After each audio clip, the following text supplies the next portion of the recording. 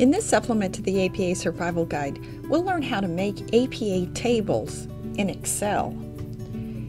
Many people type and format APA tables using Microsoft Word. Microsoft Excel can do the same thing, only faster, and it is super simple.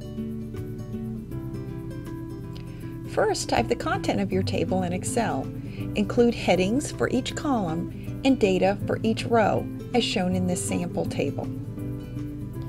Now we need to put the information in APA format.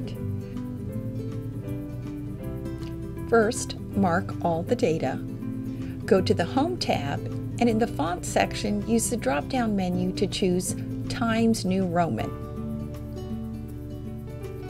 Then pick 12-point font.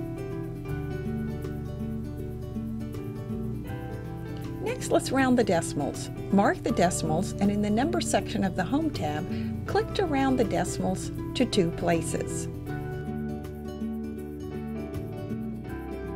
When needed, adjust the width of the columns to make the table more readable. Just click between the columns and drag to adjust the column width.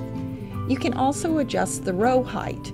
Just highlight the rows you want to adjust, click, then drag to adjust the row height. To add horizontal lines, highlight the headings. Then, on the Home tab in the Font section, look for the border icon. Choose Top and Bottom Border. Then do the same thing, only choose just the bottom border. Also be sure to align the text so it's easy to read.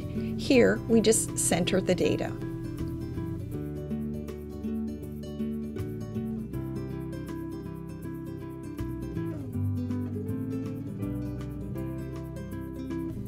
And remember to put the statistics in italics. You can then copy the formatted table and paste it into your Microsoft Word file. Now, don't be afraid to experiment in Excel. It can do much more than demonstrated in this video, and the more you practice, the easier it will become. To receive regular video tips about APA style, click below to subscribe to the APA Survival Guide channel.